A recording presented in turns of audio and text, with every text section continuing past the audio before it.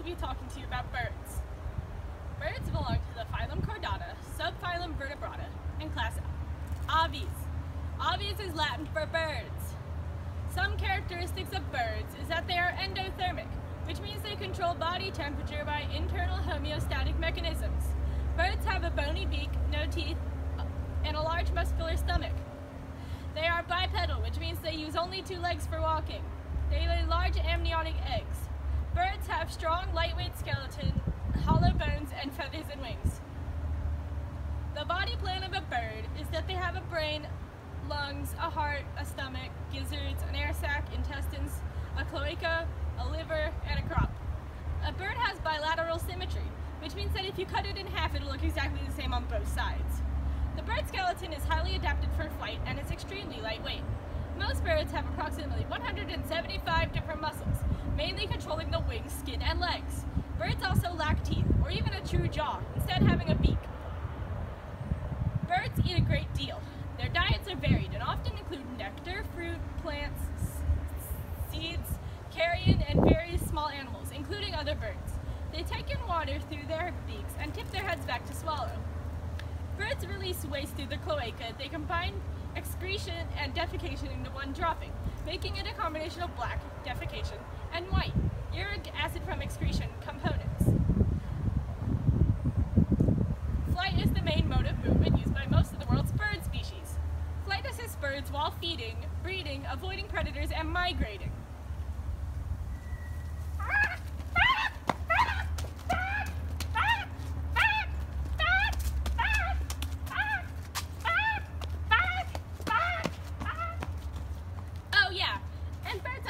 Very territorial and protective of their eggs.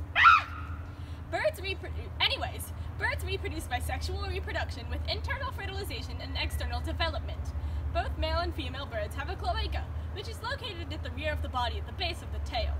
During mating, the male and female position themselves so their cloacas can touch to transfer sperm from the male to the female, an act that is often called a cloacal kiss.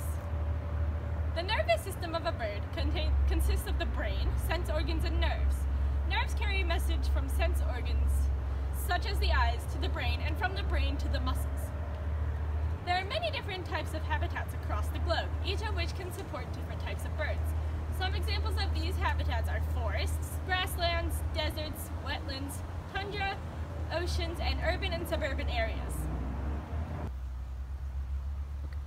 I have found a very good example here of bird waste.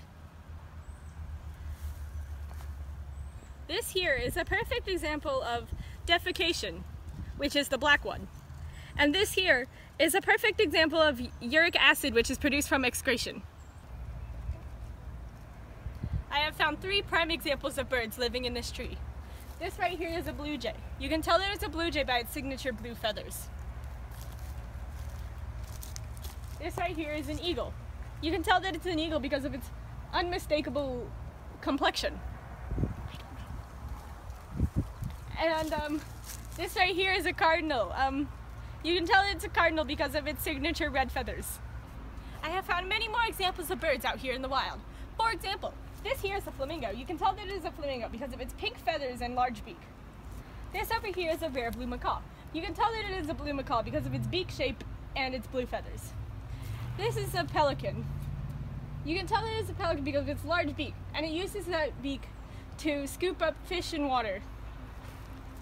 This over here is a penguin. Penguins are fundamentally different from other birds because they are flightless. And that over there is an angry bird, and it's very moody. Ah!